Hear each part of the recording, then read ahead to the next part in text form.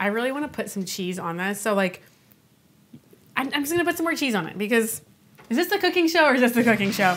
Welcome back to my kitchen. We're here, I'm Farideh, and we're gonna make meatball subs. Just as a special treat because I live alone and miss everybody and miss all my friends. And we've got the whole gang here on virtually Google Hangout. So we've got Aaron and Ian and Rachel. What have you guys been cooking? It's been a lot of hummus and crackers at my house, I'm gonna be real honest. Takeout food, I had Indian food, I've had pizza. I think that if I wasn't cooking and testing recipes all the time, I would probably be eating cheese and crackers mainly.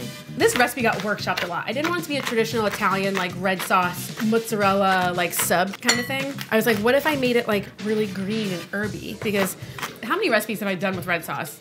The stromboli, mozzarella sticks. I'm trying to diversify my repertoire of bullshit. We're going green, you know? So what I'm doing right now is I'm chopping up a bunch of pistachios. Pistachio, lemon zest, lemon juice, parsley, and basil. Anyways, we're just gonna chop up all these herbs. Mayhem Loren is chastising me right now and angry right now watching me take a knife to basil. Don't ever put a knife to basil, that's disrespectful. But guess what? I wanna finally chop it. It's gonna be really good. You can smell all of these herbs. I love it. It's really good. I'm gonna do a 1/4 cup of parsley, a 1/4 cup of basil into the dressing. So you got your dressing here, half into there, meatballs. And by the way, I just covered it up and Ian's probably mad at me, but in here is a combination of pork, ground and ground beef. So to finish up our dressing, it's just gonna be 1/4 cup of olive oil, right on in, and then I will zest the lemon. So the best meatball I ever had was at Emilio's Bellato. My aunt, I took her there when she came to visit. She was like, I'm gonna order, can I just have like a side of meatballs? And in my head I'm thinking, what the fuck? Like, no, don't do that, woman. You know, I tried a bite and it was honestly the best meatball I've ever had. And I think, and we sat there and dissected this, and I'm pretty sure they put Italian sausage in it. So it was beef, ground pork, and Italian sausage. And I actually regret not putting Italian sausage into this recipe, but I didn't. So this is essentially ready. I don't know, I'm gonna show you guys too. Ooh. Yum. That looks like it smells amazing. Yeah, I'm gonna add a teensy bit more oil to it. Maybe another couple glugs of the old EVOO, as my best pal Rachel Ray says. Time out. Bring it home for the team to everybody. Sicily. Yeah, Sicily. We're making our meatballs now. We're gonna grate an onion. I don't like chunks of onion in it, so I'm gonna grate it and squeeze out the liquid, and that's gonna add that nice onion flavor without the big chunks of onion, because I think that that's kind of a turnoff for me personally. This is a small onion. Look at that. Look how liquid, just squeezing it right out. Okay, add it on in. Oh, guys, the onion's getting me. Whew. Where's my face mask? Okay, hold on.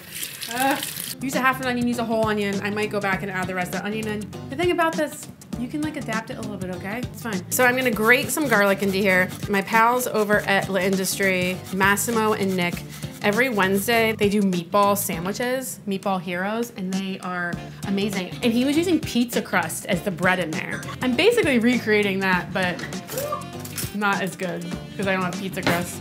But so they use pizza crust in theirs. I'm just going to, I'm using breadcrumbs. Anyways, I'm gonna soak my breadcrumbs. I forget what this is called. There's a word for it. Soaking your bread in milk first. And also stupidity is what it's called when you put everything into small bowls like this. You do that because it hydrates the breadcrumbs, so they just end up being more moist and everything. I'm gonna also add into it some ricotta cheese. So there's like, I don't know, 6 tablespoons of ricotta cheese in there.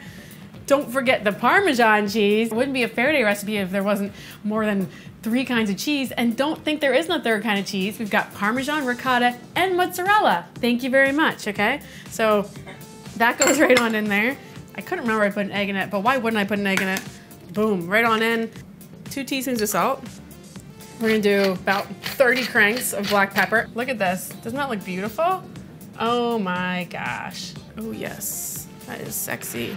All right, and then you're just gonna mix it all together. You can make them as big or as small as you want. If you wanna make one giant meatball, I dare you. Please actually make one giant meatball. Somebody out there make one giant meatball. You don't wanna overwork it.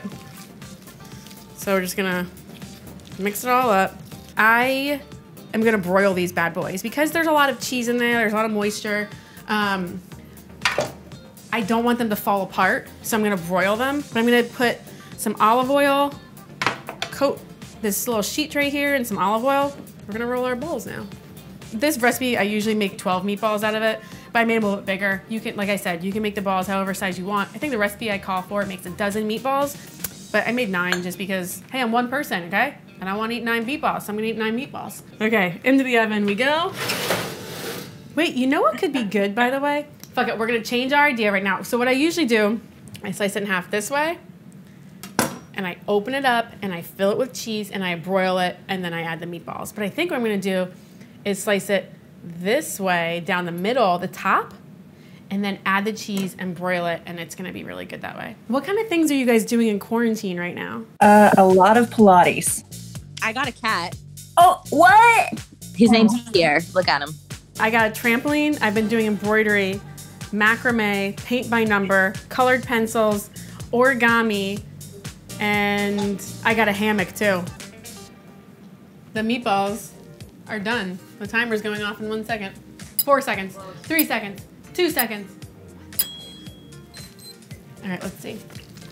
Those meatballs look good. I'm gonna let them sit here and rest. Again, like 10 to 12 minutes. My meatballs are a little bigger. I did them for 12 minutes. They're not all the way cooked through, but they're gonna carry over and rest, and they're gonna be absolutely delicious. Super moist, amazing. And while we let the meatballs rest, I'm gonna put my bread into the oven. If you're doing this at home, what I recommend instead of using grated cheese is probably use sliced cheese, like slices of mozzarella, but it was a last minute decision for me, so I used grated cheese. Guess what, guys? Doesn't matter. You're in quarantine. You do the best you can, okay? This is gonna go in the oven. It's gonna take like 2 minutes, and we're gonna be eating meatball sandwiches soon. The bread is out of the oven. Like, this is like a bed of cheese in here. It's a little insane, but I think it's gonna be worth it. Now, I could probably hit 5 meatballs onto here. 1 meatball. Oh my God, this is actually insane. 2 meatballs. Let me see if I can get 5. I like an odd number. This is ridiculous. We're gonna put this beautiful dressing on it. So who needs red sauce? Who needs marinara? Oh my gosh. I'm just gonna put a little bit more on the top. Throw it in the oven. You know what I could do also? Oh, this is obscene. Put in the oven another like 30 seconds just to melt that on top. It's gonna be great. Look at this. I just melted, you just melted more cheese on top because it's the cooking show. It's the moment of truth. The moment we've all been waiting for. However will she fit this whole thing in her mouth? Oh man, this is just ridiculous. There's like cheese melting at the bottom. Oh. Mmm. The meatballs themselves are so soft and juicy and just like cheesy, but like not like overwhelming cheesy. You get the flavors of the herbs in there. This meatball recipe is your new go-to meatball recipe. I guarantee it. Throw in some Italian sausage if you got it. If not, the ground pork, the ground beef. It's just amazing. I hope you like it. Enjoy. #CookMunchies. Thank you. Stay home, stay safe. We're gonna eat another bite of this. Goodbye.